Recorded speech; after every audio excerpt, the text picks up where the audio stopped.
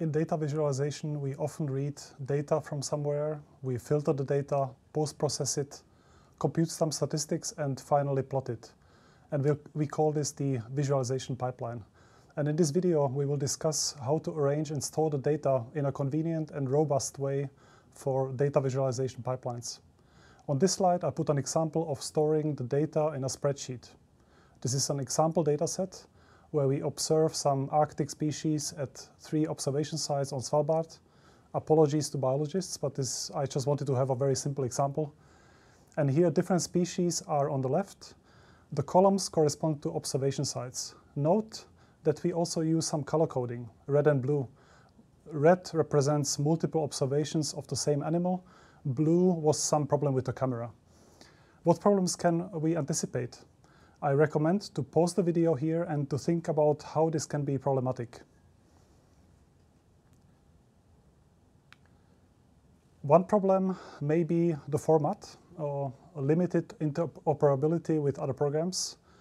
Storing data in spreadsheets can be error-prone, and there are examples where wrong statistics were computed in high-profile papers because the authors did not drag the mouse far enough. More importantly, this particular data layout can be difficult to parse by scripts and thus difficult to automate. Also, it is not in tidy format and it may be difficult to extend, and more about that later.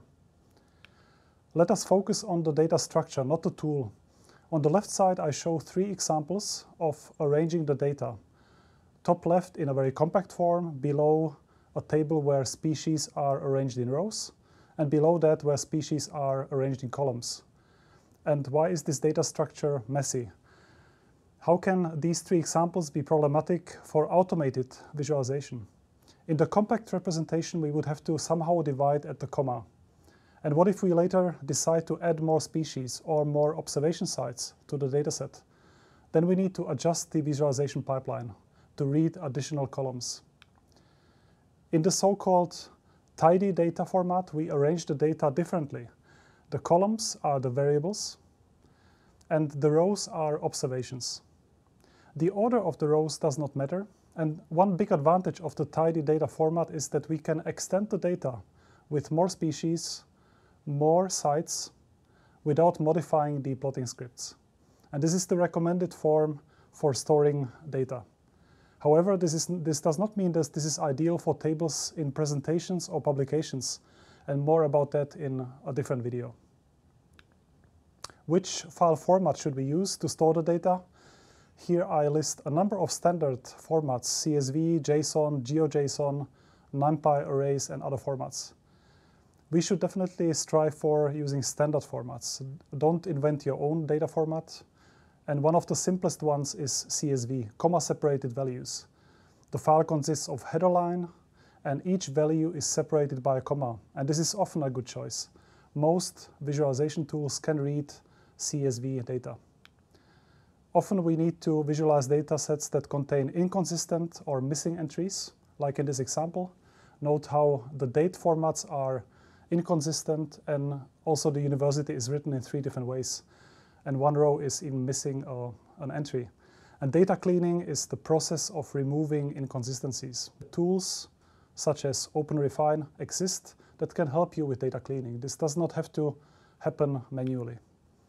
Few words about the folder organization. There is not the one right way, and the example to the left is only a suggestion.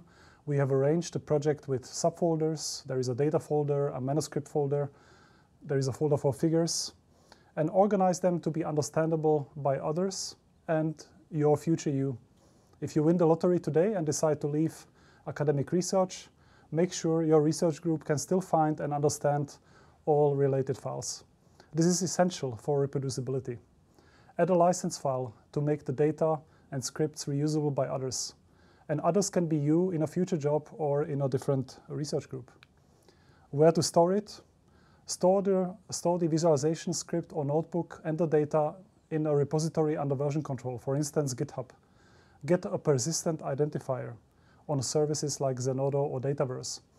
If the data is too big or it is sensitive data, you may need to store it elsewhere, but consider providing a smaller example dataset so that others can reproduce the plots. Storage for big data sets or sensitive data are outside of the scope of this video, but I invite you to check other videos where we discuss this question.